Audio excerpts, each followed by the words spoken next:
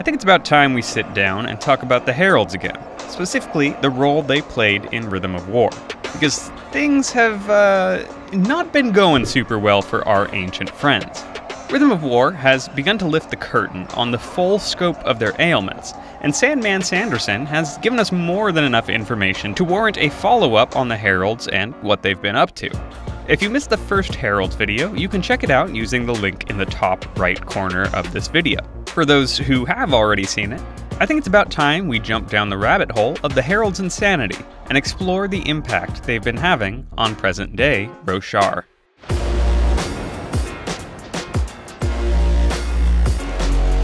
First, we should reassess each of the Heralds using all of the information we've learned about them in Rhythm of War. We're going to start from the beginning this time, with Mr. OG Windrunner himself, Jezrien. The Herald of Kings hasn't been doing so hot in recent years, falling into a deep spiral of both alcoholism and, even worse, hanging out with Dalinar. But at the end of Oathbringer, we witness that slimy Kremling named Moish stab him with some sort of odd, soul-stealing blade. This locks him inside of a gemstone and away from a physical form, just as the fused had intended. In Rhythm of War, we explore this a little further and find out that the act of trapping Jezrien in a gemstone severed his bond to the Oath Pact completely, leaving his soul to slowly fade away. Nothing now remains of Jezrien, Herald of Kings. We're not quite sure just what happened there, but we can be super certain that Jezrien is super duper dead, as confirmed by Sanderson himself. The other Heralds have mixed emotions about this, and we'll see how a few of them deal with these emotions later on in the video. On my patented, newly updated Yikes meter, Jezrien receives 10 gravestones out of 10.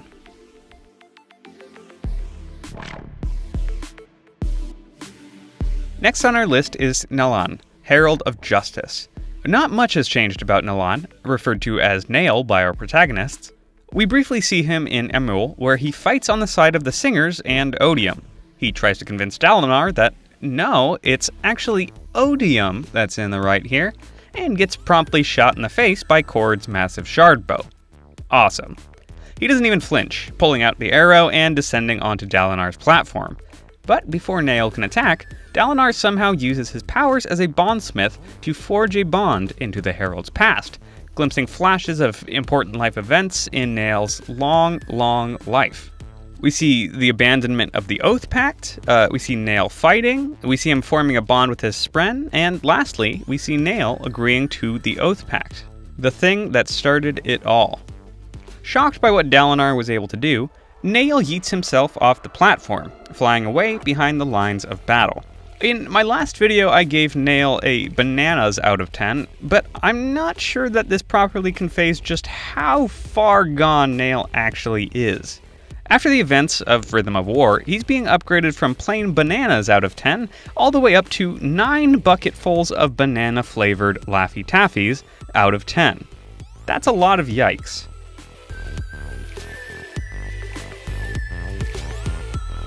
Moving on, we have Chanarach, Herald of the Common Man.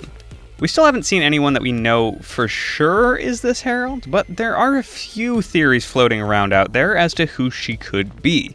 We'll go over a few of those a little bit later in the video, but for now, she's going to stay steady at 1 question mark out of 10.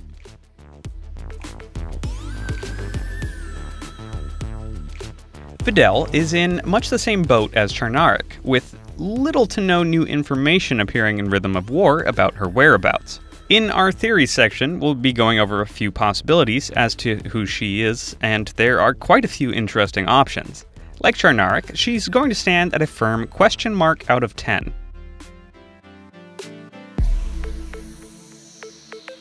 Though we have no new specific information about Pailiah, Herald of Scholars, I was able to dig up a bit of info that I missed during my first Heralds video.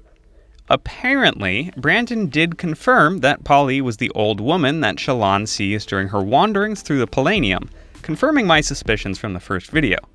But it gets a little weirder than that. I managed to track down the source that originally posted about this, but they were unable to send me a picture of their signed book that contained the information, unfortunately. And in addition to this, words of Brandon are only semi-canonical, and when questioned about this at later dates, Brandon has been cagey at best. For now, we're going to keep assuming that Pailiah was the old woman in the Pailium, and that the text that accompanied her arrival wasn't just a completely obvious red herring. Because if there ever was a text that stood out as an obvious red herring, it's this. Pailiah's sticking at a 2 out of 10 for the time being, with room for improvement, of course.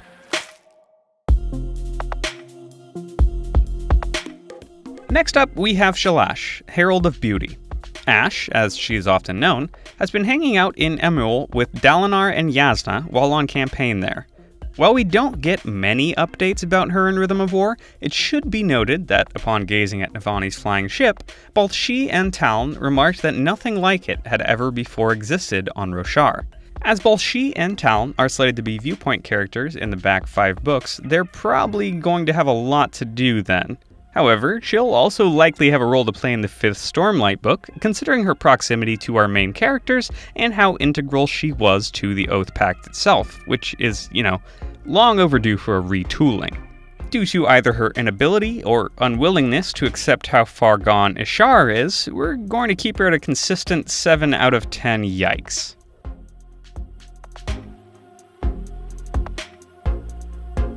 Battar, patron herald of the Elf-Scholars, is an interesting case. In Oathbringer, Taravangian is pretty darn sure that the Ardent named Dova that's working for him is actually Battar in disguise, and we have this reinforced again in the Taravangian interlude from Rhythm of War. During this interlude, he emphasizes that Dova is not to be trusted, citing the other herald's mental well-being as evidence. The thing is, she's never been 100% confirmed as Battar by Brandon. There are a few explanations as to why he hasn't confirmed she is definitely for sure Battar, but I think that after 2 books worth of setting this up, Mr. Sanderson wouldn't want to pull a bait and switch revealing her as a different herald. But it is definitely still a possibility. As far as we know, she's still in Kharbranth, and considering Taravangian's, recent promotion, I think we can say she's in a position to willingly serve Odium. I still wouldn't trust her judgment though, and it remains to be seen just how deeply her madness goes. She's going to tentatively stay where she was in the meter as well, resting at an even 5 out of 10, yikes.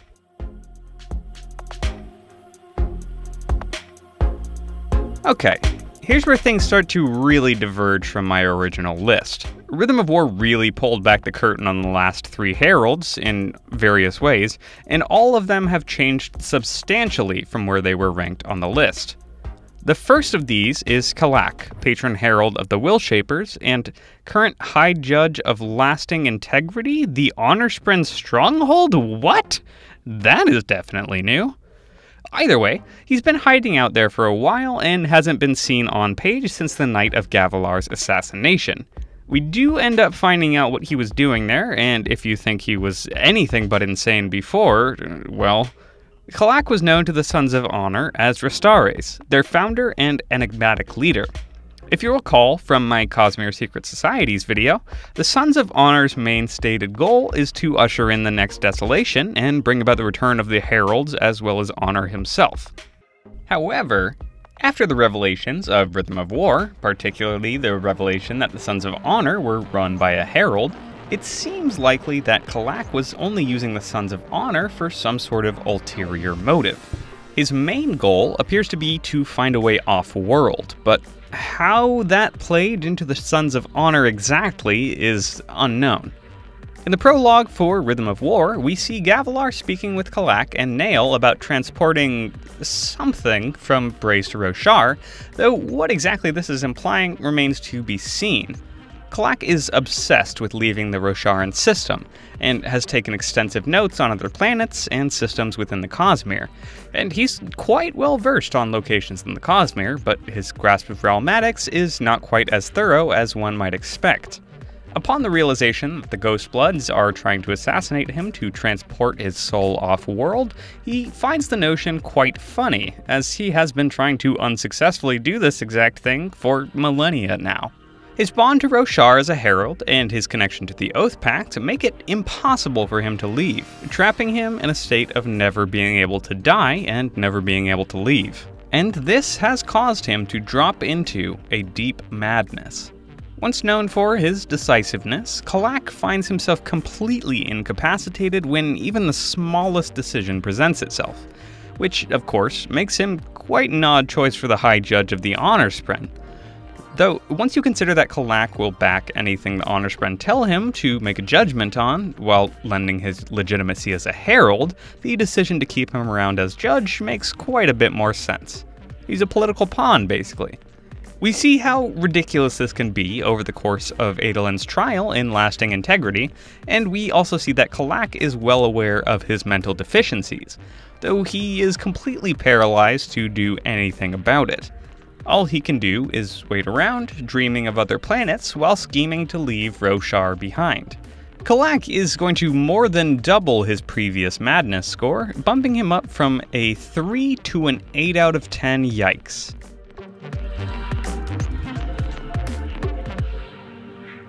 Taln, Herald of War and Bearer of Agonies, is unique amongst those on this list. Like Ash, he also traveled with Yasna and Dalinar to Amul, but that's not what makes him stand out. In fact, he was barely on page at all in Rhythm of War. No. To understand what makes him unique, we're going to have to look at a confirmation Brandon gave after Rhythm of War was released. Taln did not break. Yeah, you heard that right, folks.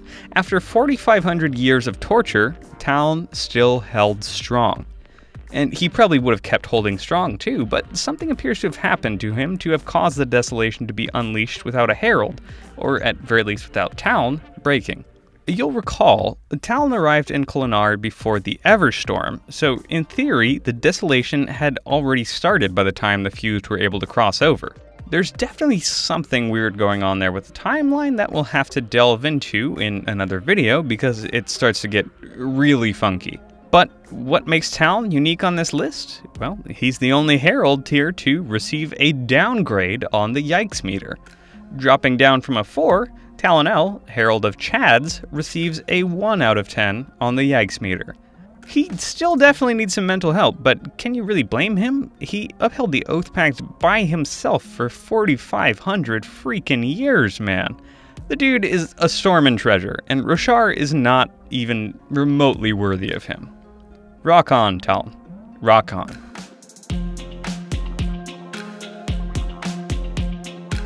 Finally, at the end of our list, we get to the Mac Daddy of Heralds, Ishar. Herald of Mysteries, Ishar acted as the spiritual guide for all heralds, and yet abandoned the Oath Path just like all the rest. Well, all the rest except one. And much like the rest, he is just gone. Acting as the God King of Tukar, Ishar's been getting up to all sorts of sketchy shenanigans. Rhythm of War really shined a light on just how out there he now is. He retrieved his honor blade from the Shin, which isn't that bad on its own, it is his after all, but it grants him access to all of his extremely powerful abilities as a bondsmith, all without the oversight of honor. He's somehow able to summon a perpendicularity and would have used his abilities to literally steal Dalinar's bond with the Stormfather if Seth hadn't stepped in. This is madness? No. This is Ishar. And that's not even the half of it. He's been using his perpendicularity to send Tukari soldiers into Shadesmar and capture intelligent Spren. Once he has them in his captivity, Ishar has been performing twisted experiments on him, using his abilities as a bondsmith to somehow pull Spren into the physical realm without a bond and killing them in the process. After Ishar flees into Shadesmar to escape Seth and Dalinar, the team's investigation into his quarters reveals scenes straight out of a horror movie. There are bodies of Spren lying on countless tables with their insides splayed open, half dissected. They find journals full of notes from the experiments he's been performing, and it's clear that Ishar was doing something, but what exactly he was trying to accomplish with these Spren is not clear at all. None survived past a quarter hour, and none came willingly. What was he trying to accomplish? Well, we'll talk about that in the next section, but for now, I think that it's more than safe to bump him up from a measly 8 out of 10 yikes all the way to 10 full Rasputins out of 10. I mean, what can I say other than yikes?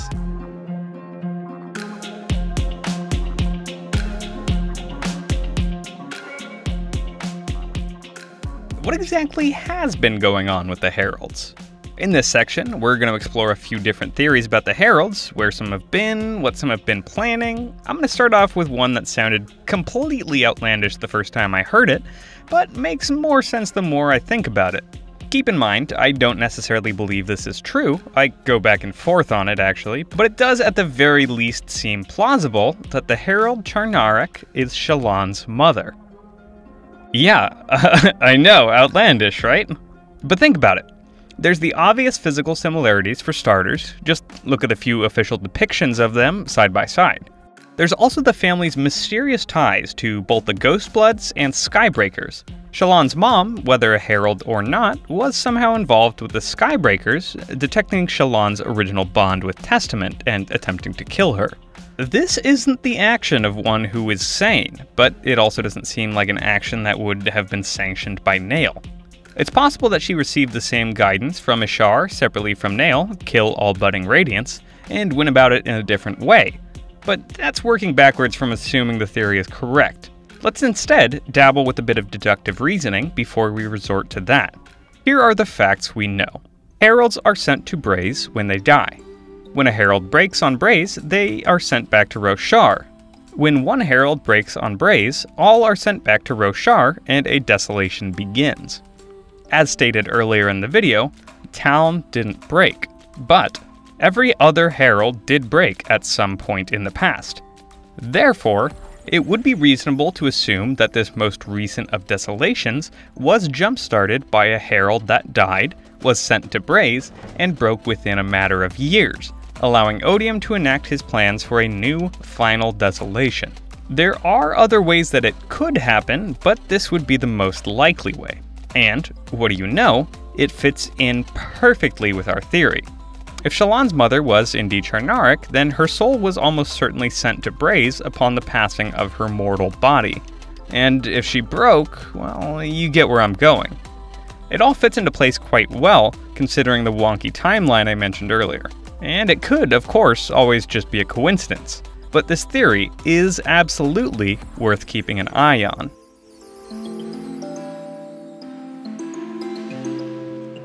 For this next theory to make sense, we'll have to understand a little bit about each herald's individual madness. The individual madness they each suffer from seems to stem from the attributes that each herald is best known for. For instance, Shalash is best known as an artist, and her madness seems to be focused around the destruction of art, specifically art about herself. Jezrien was known as a king, a leader of men, and his madness reduced him to being a drunkard in the streets of Kholinar, leading no one. Nale, known as a judge and upholder of the law, is killing Radiants, deciding their fate before the law ever comes into the picture. And sure, he's doing it legally, but he starts with a judgment and works backward from there. The opposite of how any good judgment is supposed to function. I think you get the idea. Okay, let's proceed. A mysterious assassin appears in the prologue of Words of Radiance, having been hired by Yasna Kholin.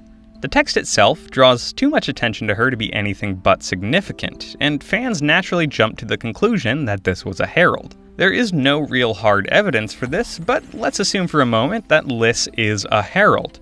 Which one would she be? Well, we can eliminate all male heralds right off the bat, and Shalash seems unlikely as well, though we know she was at the palace that night. Pailiah and Battar would have been in Kharbranth at this time, and Chanarach was busy being killed by Shallan, if we subscribe to the previous theory, that is. Which leaves one herald, Vedel. What attributes are Vedel associated with? Loving and healing? Yeah, that seems to be pretty much the opposite of an assassin, which fits in quite well with our heralds going against their attributes precedent. While this theory borders on pure speculation, it does hold enough merit for me to tentatively subscribe to it. We are pretty sure that every herald has appeared at least once by the end of Words of Radiance, according to Sanderson. I honestly can't think of a better place to put Vedel. It's just enough of a cameo to draw attention, but not so much that it gives any actual substantial answers. Speaking of pure speculation, however, let's go ahead and move on to our next set of theories.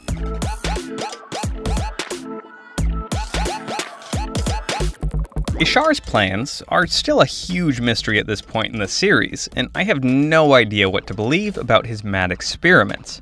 I have a lot of theories about what he's doing, but only vague inklings as to why. Quite frankly, the topic of why deserves its own video. For now, let's lay out a few quick theories as to how Ishar is accomplishing these feats. So it's obvious that he's using his Unchained Bondsmith abilities to achieve these abominations, but what is going on here on a realmatic level? Some people have guessed that Ishar is somehow manipulating a Spren's connection to the cognitive realm to pull them into the physical realm. It would probably require massive amounts of investiture to accomplish, but hey, Ishar has his own perpendicularity now. This doesn't explain the bodies, though, which appear to have their own organ systems. Spren don't have those, they don't need them. Another explanation is that Ishar is trying to find a way to connect a Spren to a willing human. Sort of like when the fused take over a normal singer's body, but in reverse. Basically, trapping a Spren inside the body of a human. If this is the case, it explains the organs, but it also leaves many questions. Why are these people taking on the shapes of these Spren? Is it sort of like how the fused change a singer's body? It's apparent that both explanations have holes in them, and that's okay. We have plenty of time to theorize before Book 5. What are your thoughts? I'd love to hear them below in the comment section, and don't hesitate to like and subscribe while you're at it. It really helps the channel out and fills me with all sorts of warm, fuzzy feelings. Much like a parchment being filled with the soul of a fused... Okay, maybe that's a bad example. Let's ignore that and move on to our final section, bringing this all together.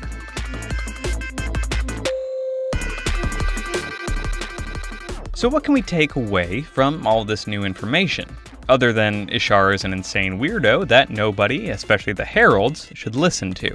First off, all the Heralds are losing their marbles in one way or another, mostly as a result of the Oath Pact.